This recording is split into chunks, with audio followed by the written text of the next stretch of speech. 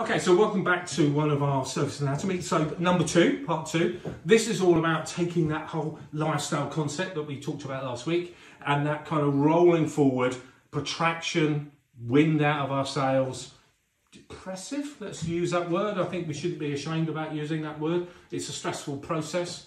Life over the last couple of years and what we're living with, and life generally can be very overwhelming. So this rounded shoulders stuff, I think I want to just sort of play with a bit. The two muscles that hold our scapula, so that we're looking at the scapula, we're looking at the shoulder blade, and this going forward gives us, protraction is the technical word, but let's call it rounded shoulders.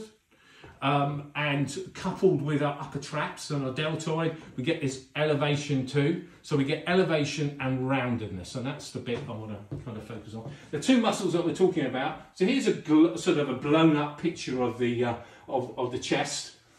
We take pec major away, and we've got pec minor. Pec minor joins onto the coracoid process, gets its name from a crow's beak. And then it comes down to 3, 4 and 5 rib underneath our breast tissue. So that's the first muscle. The second muscle is serratus anterior. Now serratus is often forgotten about. These two muscles, they often, if you're a boxer, these are called your jabbing muscles. When you jab, yeah? These are the muscles that take your shoulders forward when you punch. These two muscles get shortened, that give us that roundedness. And of course we know enough about muscles to know they've got to work in pairs, so the muscles behind the back have got to hold us back. So there's weakness in those and over dominance in these. Hence we get this roundedness. So finding the bony landmarks, let's just find the Chris.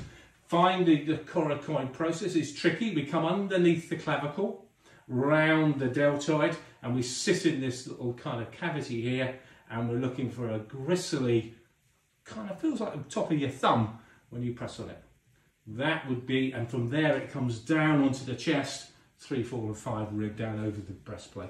And next video, we'll talk about how to work on it and start to get some techniques for working on it. So today, serratus anterior, under here, underneath the breast tissue, takes the scapula forward, and pec minor sits over the front of the chest.